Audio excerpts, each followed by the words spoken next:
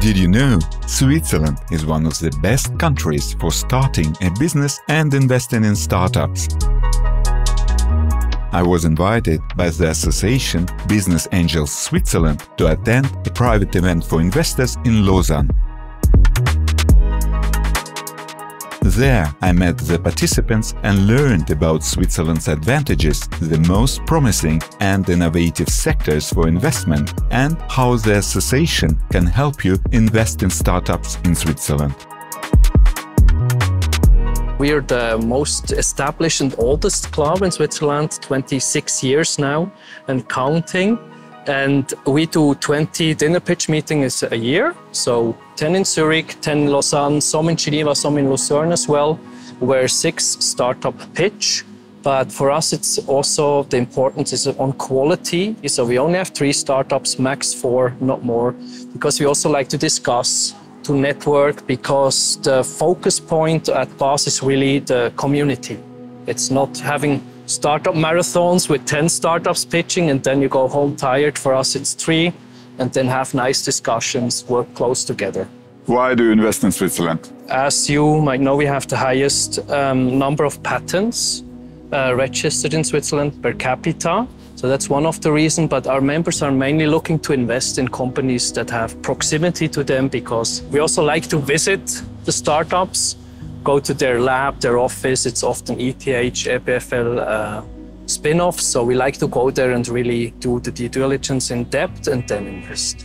What I've seen is a very vibrant market of well-thought startups with very, very good teams. Switzerland is a great place, and in some topics, it's one of the leading places, like in financial services. The interest I find in Switzerland is the high level of education you find on the applied science universities, as well as École Polytechnique Fédérale de Lausanne and Zurich. So it's quite a small place, but you have a high density of highly qualified researchers and scientists who are coming out with very good ideas, which are very suitable for innovation in high added value fields, microtechnology, watchmaking, medical technologies, and so on. Switzerland is a stable economy. It's a stable currency, and it's centrally located in Europe. And with all the turbulence that we have around the world, this is a safe investment. There's also a lot of innovation and support from the government, and it's international. You find multilingual people, you find open culture.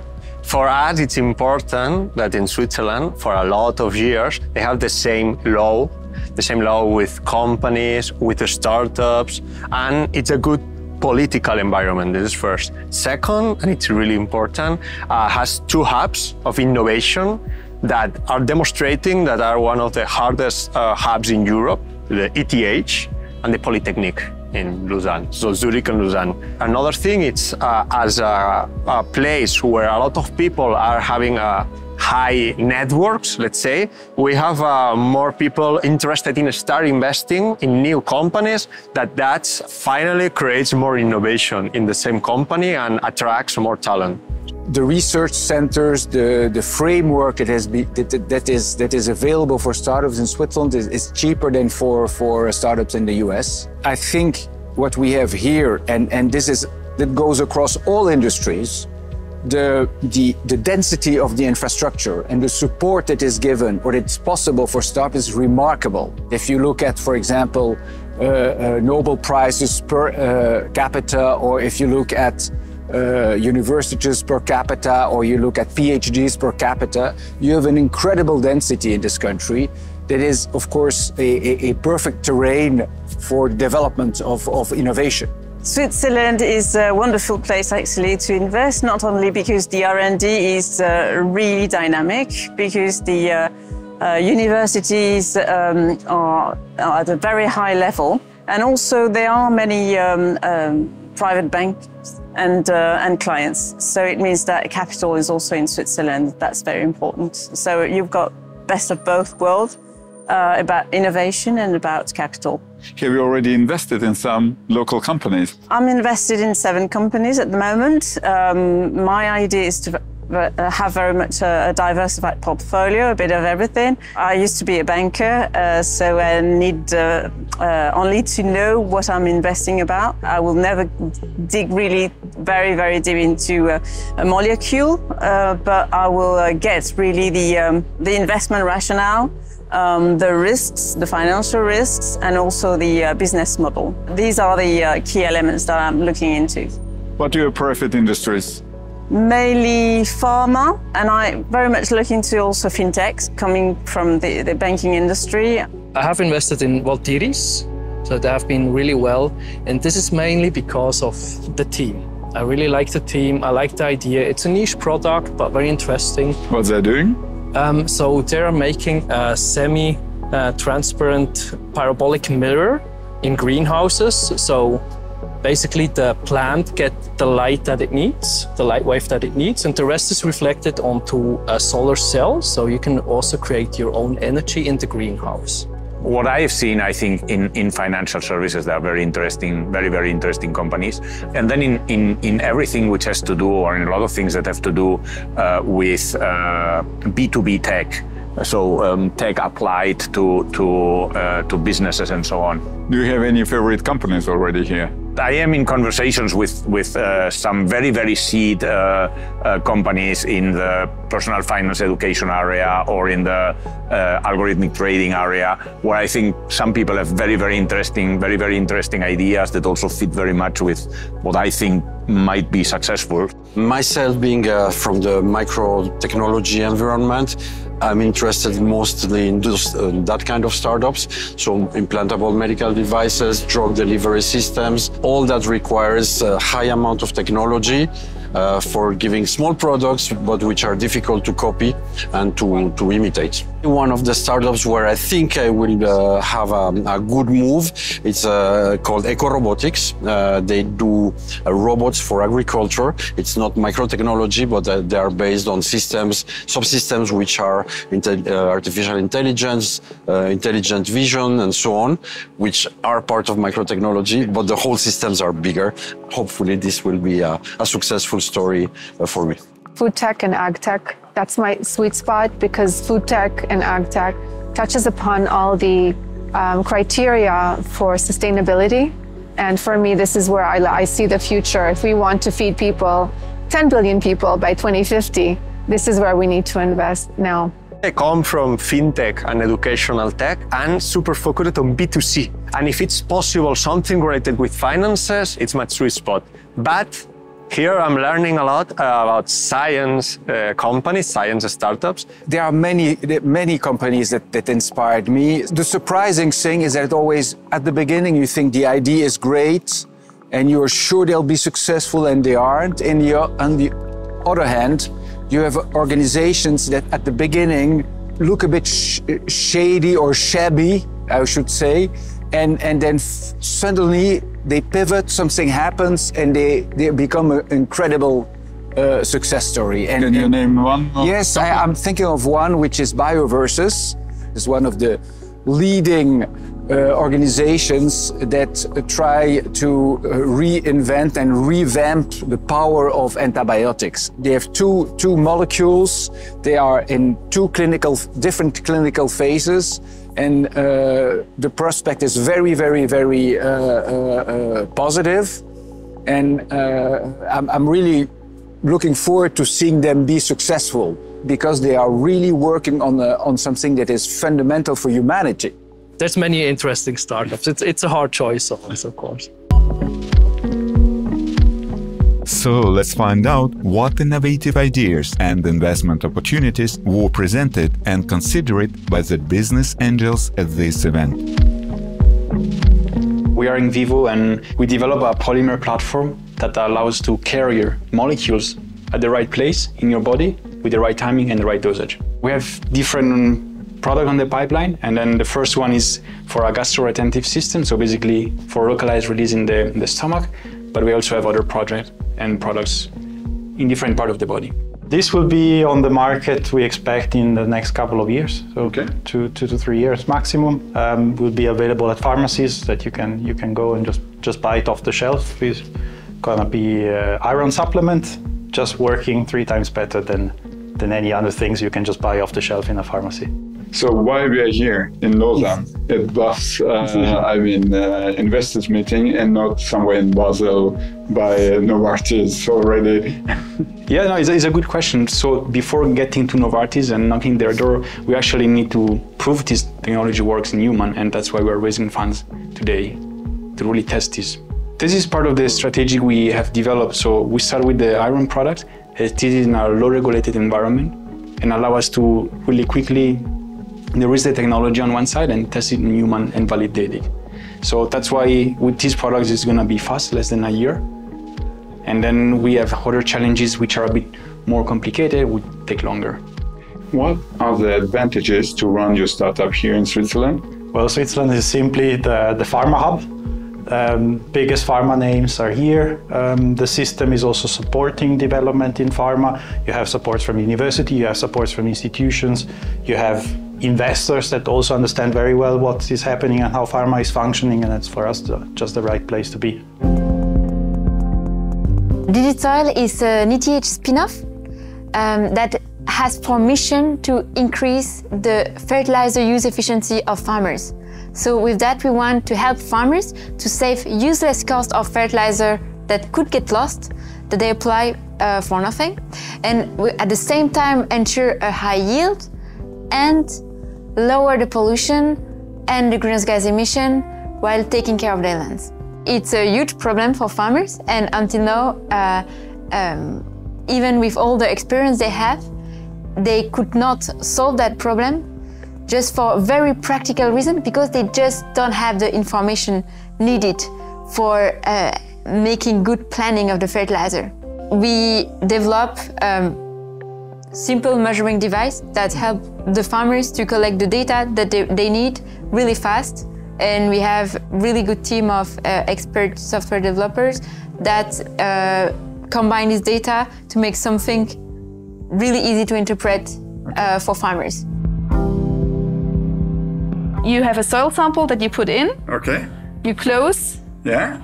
And then you just press start, and that's all you need to do. And then the device will send the data to cloud where it's computed and input into a model that gives you recommendations. Can I use it in my private house? Anybody can use it. It's really easy. The daughter of our co-founder could use it. She's like 3, 4, She's 4. 4. Yes. And we were thinking about like what we would say to an investor, even if they have no clue about agriculture. Well, if they want to have a big impact, it's one of the best field where they can invest, because now with the climate change, with all the increasing pollution, so we really need to find a solution for that. And for that, you don't need any knowledge on the details, because everyone is aware of the problems we have. How many devices do you want to produce if you have an investor? So we want to produce, like at the beginning, only over like the first year, 100 devices, but then to quickly scale. And to distribute it only in Switzerland or in other countries as well? Where demand is. That can be used in everywhere in the world. Qcella is an ETH B2B hardware spin-off. So we have developed heating mats that are paper thin, flexible, and can be adjusted to almost any shape and size. And with this, we want to revolutionize product heating. Product heating meaning any kind of heated car seats or car interiors like door panels, but also heated clothing, mainly heated skiing gloves, or heated shoes like safety boots or skiing boots. What they currently use are heating wires. And heating wires, they're only heating exactly there where the wire is, so locally. So this heat needs to be distributed. And for this, you need an upholstery layer. This makes everything thicker.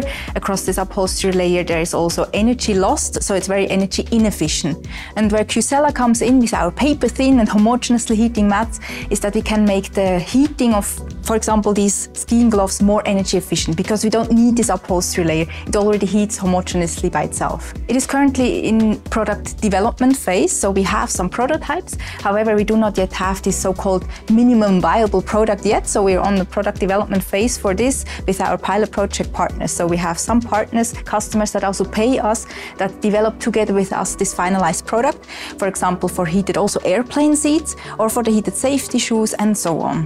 Why you decided to do your startup here in Switzerland? First of all, we are from ETH Zurich, so ETH Zurich as well as Switzerland provides an amazing base for startups to initiate and then to grow. And the most important reasons for us is our value chain, or our fabrication value chain of our heating mats. Because it starts with our fibers, that we have a patent pending on them, that's our invention, and then you have to kind of make paper out of it, and then some more steps until the finalized heating mat.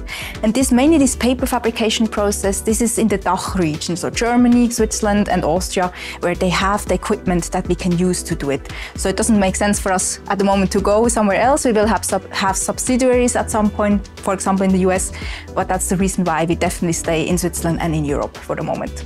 What BAS can also provide is that they have an incredible know-how in their members, because the people are there since sometimes already 15 years. So they have seen startups come and go, and so they know also when they put their expertise in a startup, how they can guide them. So we're not only looking for money as money, but also smart money, as it's called, that they can connect us with their network. For example, I had a really nice discussion with one of my table neighbors about upscaling, about the supply chain management and so on. So this is extremely important for us, because we are in the team experts in material science, more in chemistry, but everything else we have to get the people around us to help us. Frank, how many years you are a member of BAS Club? Well, I barely dare say it, but I've been a member for the past 17 years, since the inception of BAS in Lausanne, in the French-speaking part of Switzerland. So you are one of the billionaires with a track record of great success stories investing in Swiss startups. Well, I wish, but you know, I don't think that the purpose at the onset of being a business angel is really to become a billionaire. I think that it has a lot more to do in a willingness to share into the local economic environment and support startups and support the entrepreneurs in their endeavors. You know, I think there is much more than money into business angeling. And there's a lot of human issues. There's a lot of seeing the future, working with people who are wonderful, and if you can see beyond the money, I think you have a lot of more rewards.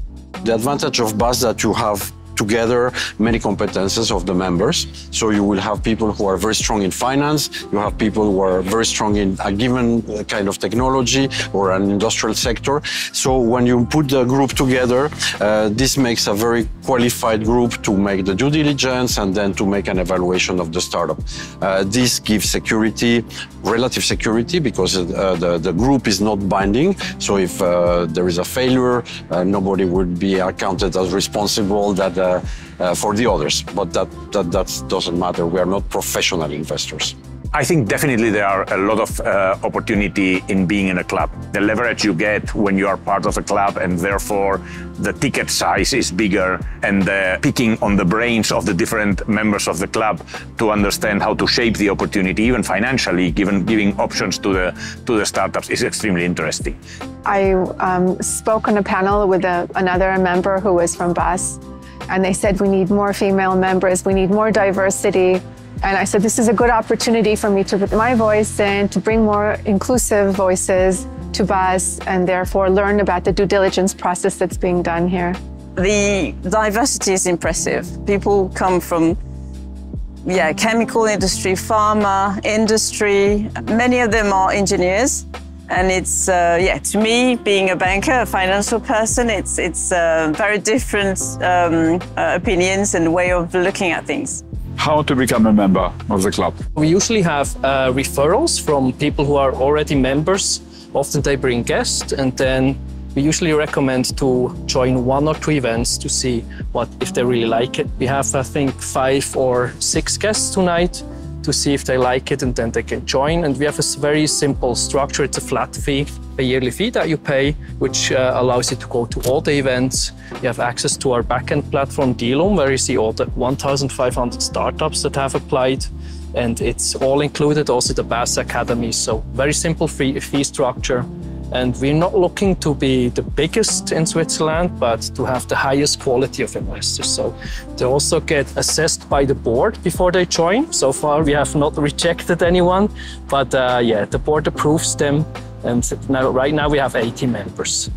To become a member of the club, do you need to be a resident of Switzerland, or you can live in other countries as well? You accept foreigners? No, you just need to be able to attend a lot of the meetings, because for us it's important to have the in-person meetings, not to be a digital pitch session, but to have the on-site meetings with the other people is very important. But it doesn't matter where you're located as long as you come to our events.